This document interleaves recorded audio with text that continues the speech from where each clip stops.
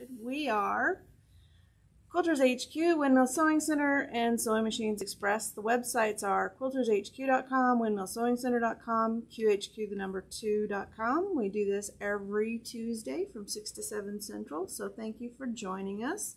Be sure and do all things with the buttons, like, share, follow, subscribe. Smash up the like button. Smash up that like button.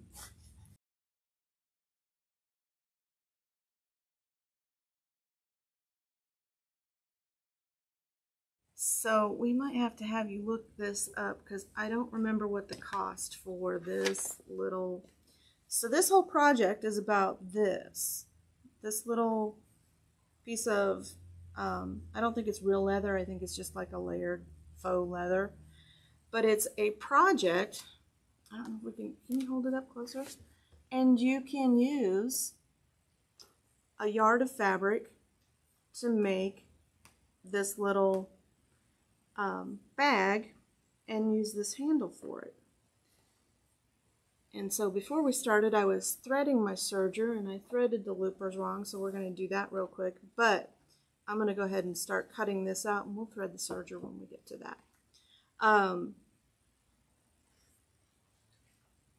Says the handle is $18.99. So the handle is $18.99. It comes with this little pattern. These are super easy to make. I haven't made one, but the pattern is super, super easy. And I just want to make sure I have these because I'm using 2 layers of fabric. So I'm using 2 yards because I wanted to be a reversible for one. And I wanted it to have a lining too. So let me just straighten these out and make sure that my fabric pieces are going to end up being the same size. And then I'm going to start with my known straight edge, which is the salvage, and my fold. And I'm just going to cut this salvage off because fabric, as you know, is 42 to 44 inches.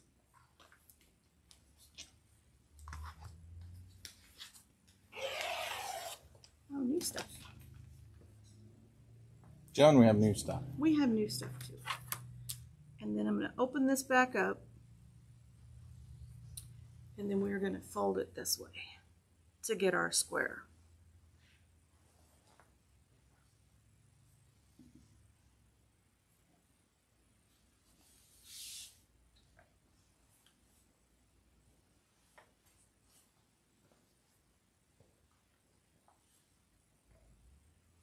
Oops, I moved my edges. Nope, this is my straight edge up here at the top.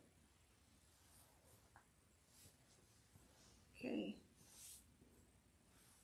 I'm just going to bring this up like this so that it's straight, and I'm keeping this salvage edge straight, and so they are using centimeters.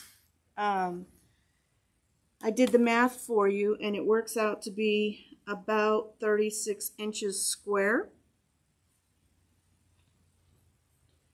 So I'm going to trim this off.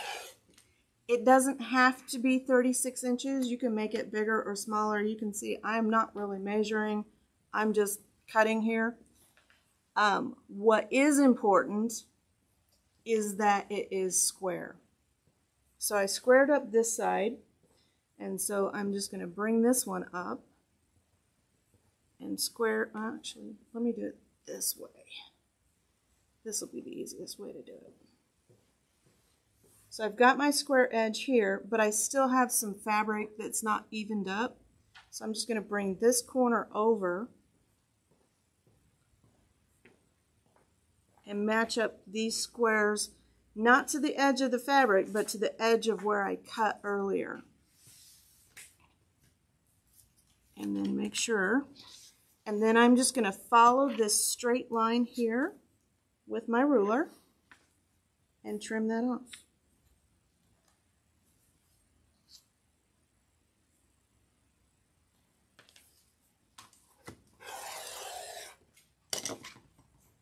So very easy to square up this fabric.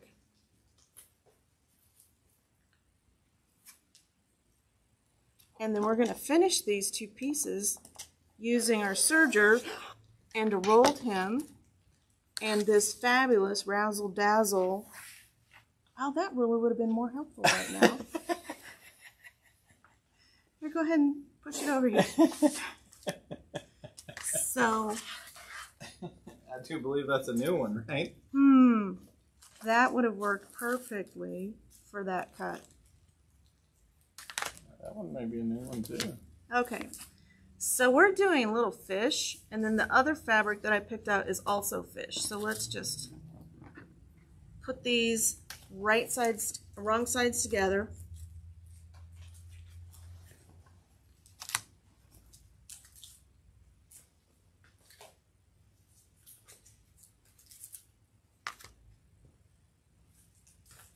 And look at that, my seams match up pretty close.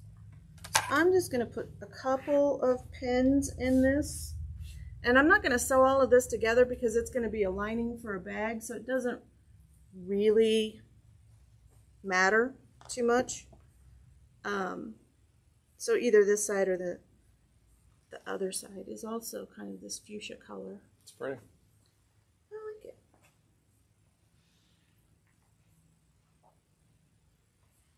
Hi Cheryl, how are you tonight?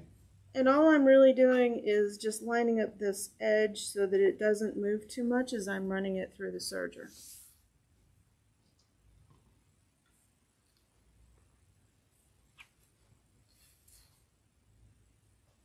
So we're just making a big square with a finished edge. If you don't have a serger, you could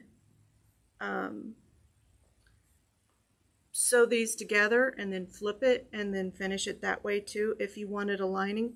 Or if you have some heavier fabrics, like say you have some curtain fabric left over or some other deco fabric, you could use that as well. This will make great holiday gifts for your sewing friends because you can squeeze them off a little bit here. I'm just going to work that in. You know what? I'll just sew from that side and trim it off with my serger. Hey Jody, how are you? Hey Mary, hey Debbie. So Joan's working on a little bag project. And so there's my other side. Okay, now let's get my serger threaded with the right looper. This one, Miyako. It's a little bag project. Let's just test this out. So with sergers, they have guidelines for your, this one has a display, and when we're finished I'll show it to you.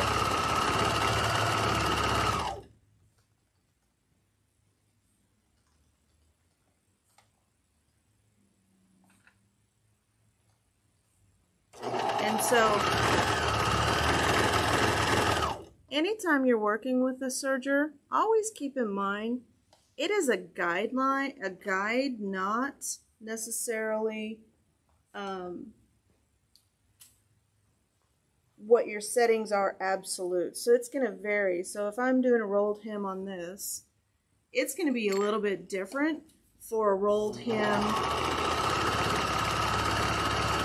say with another kind of thread or a different kind of fabric. And so you always want to test sew. And so all I'm doing is test sewing to make sure that my rolled edge here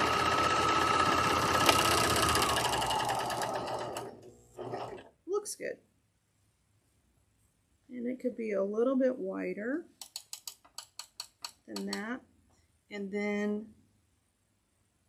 it looks like one of my loopers is getting a little bit of looping. Loopy? Loopy looper, right? That's probably how they came up with the name. Could be. They couldn't come up with anything else. Oh, it makes a loop. Let's put an ER on it.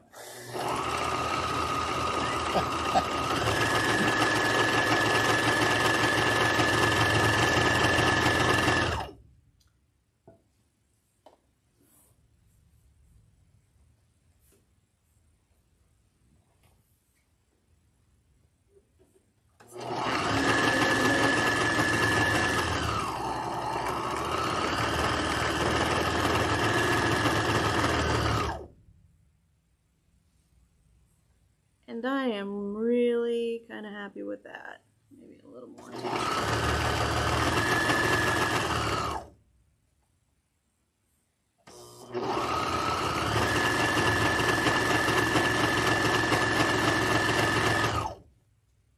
Yep, happy with that. And I'll bring it close so you can see what I'm looking at. Serger spitting fabric out. It is. And so, like right here is where I made my final adjustment. If you can hold that up, I don't know if they'll be able to see it very well because it is.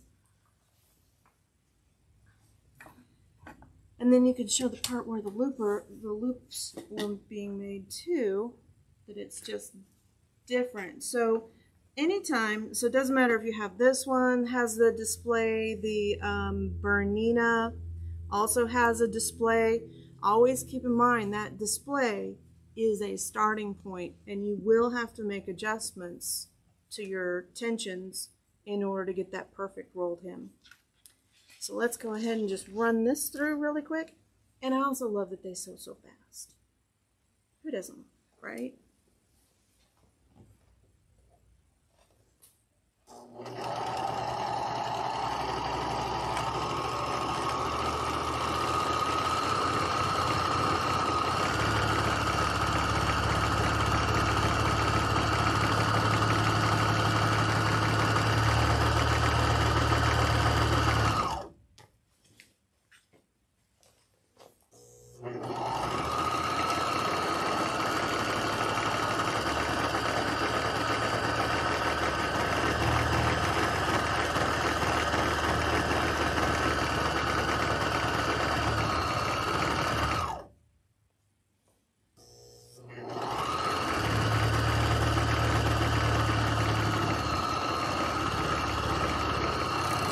When I get to the end, I'm just going to keep sewing and pull that out.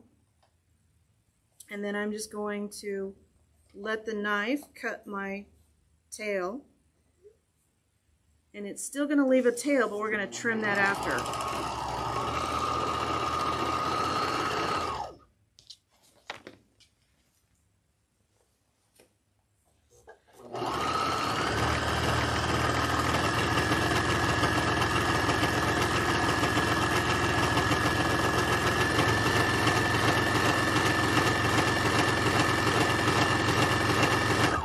Sounds like a plane taking off, doesn't it? It does.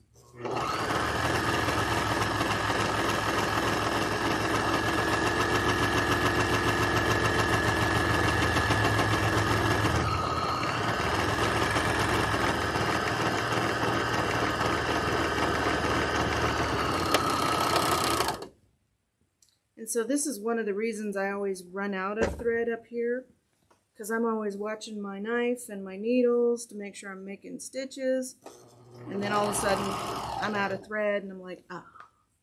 So that's why having an air thread serger is such a treat. We're just glad that the silica bag says, do not eat. It's the biggest one. Those bags.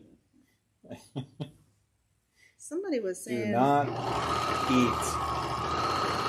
somebody was saying we should take all the warning signs off. Like if you want to shower and blow dry your hair at the same time, you kind of deserve what you're getting and let natural selection take its course.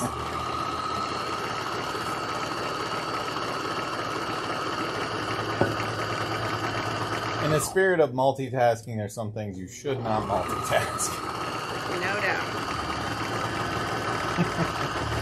Hey Peggy, how are you tonight? How was your weekend?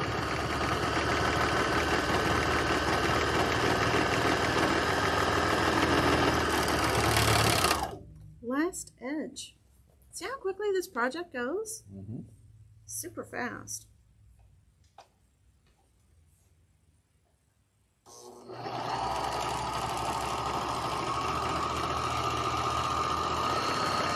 And I don't know anybody that has like a huge stash of like 1 yard cuts.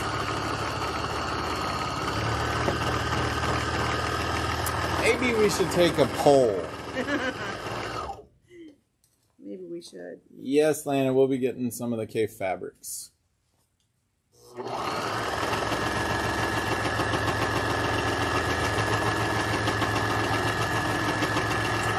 no. Well, we're sorry to hear that, Peggy. Your refrigerator died. Oh. It's 98 degrees.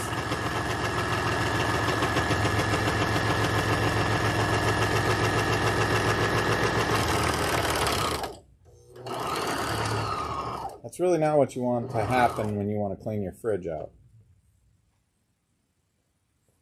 Okay, I'm just going to trim that tails off here. So now we have two pieces of fabric rolled together. With a rolled hem. So that's got this really nice finished edge to it. And so when I picked these fabrics out, I'm like, I kind of want them to be reversible. I pulled out the green version of this, but it was a little bit weird kind of green. So let me pull all my needles out because I don't want to stab myself. Number one rule, don't bleed on the fabric.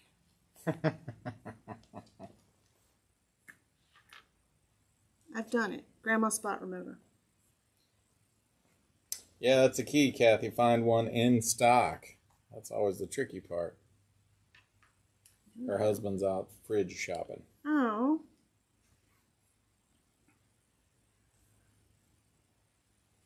And I'm not sure I understand the one with the TV in it. Oh. Unless the refrigerator's like sitting, I don't know about that. Seems like a really small screen to watch TV on. Close if you need to get a drink, though. Mm-hmm. You don't have to go far to get a snack. Yeah. Okay, so now we're ready for assembly. And so you're going to, which side do you think we should put out? What side do you think we should put out? Outside. You got those fish one and... This fish or this fish? Big fish or I kind of like the little ones myself, but we'll leave it to the viewers. So to start, you're going to fold it corner to corner, just like this. You got a pen in there still, I think. Do I? Oh, you're right, I do. Thank you. I would have stabbed myself with that. No stabbing allowed. Broke my number one rule of don't bleed on the fabric. do you use fray check on the end of the stitch? I don't. There is a tool that you can get that will actually pull those tails in, but the way that I turn those corners, it actually, how's a good way to describe it? It finishes it and surges the last tail into the next piece of serging. I don't know if that makes sense, but so it buries it in there? It kind of buries it in there. And so we're going to fold these up like this because we want to get to, it is kind of like a kite. And so it's 1/2 and 1/2, and what you're going to do is you're going to take one of these, like so, and make a knot.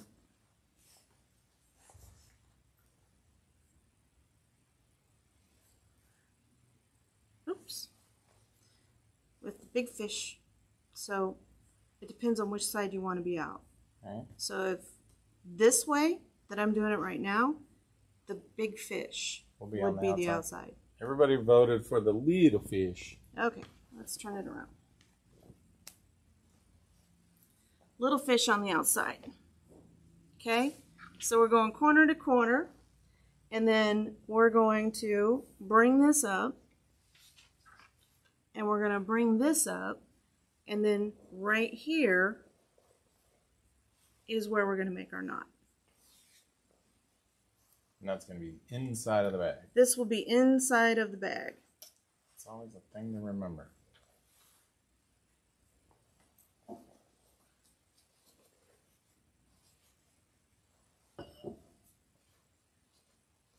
So that's why you could do this project without sewing, technically, right? You're just going to fold the fabric together, and then you're just going to fold it up.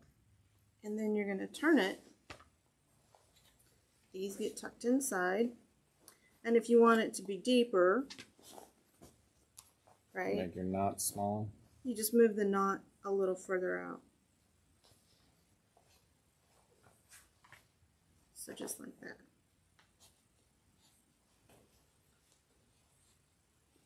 I need to go get one of those tent poles and we could hit the road. Oh, this is kind of like a... We could put our lunch in there and just... So there's the beginning of it. And so for these, now I've not done this yet, so... So then it would just be a road show. Then it would just be a road show. And there is a way to wrap this around, so I'm going to do... Okay, the finished one makes more sense to me. So...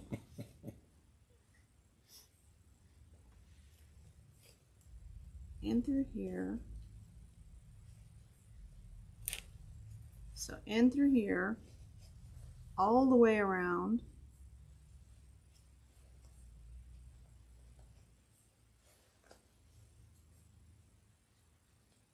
In through this side.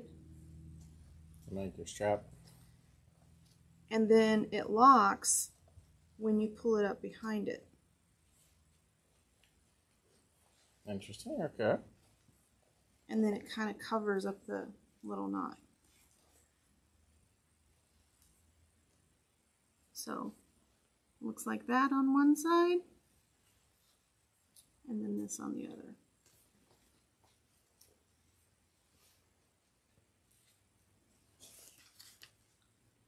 Let's see if I can do it again. For me, looking at the very finished project, very finished portion of it, helps me figure out which way to go, because that's just how my mind works. But they do have pretty good little instructions.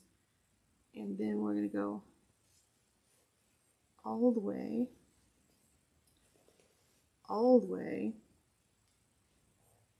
Back in.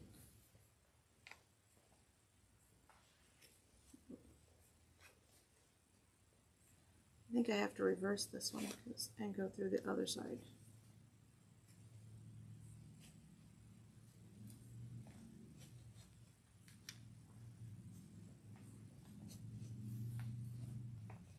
It's actually like a Japanese technique.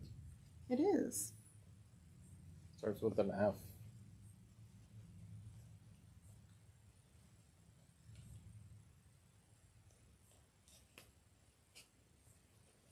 There, and then it goes up underneath. To get that locked, right?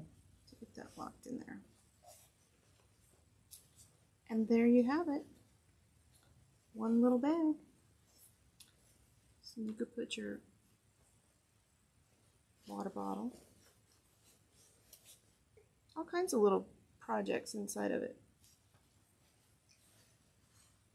I like it. And it's versatile. You can change it out for all kinds of stuff. If it gets dirty, you just take it apart, you throw it in the washing machine, iron it, or not. Kind of looks like the stork bag a little bit, too. A little it's bit. Flying along and... A little bit. But yeah, super easy to make. What do you think of the project?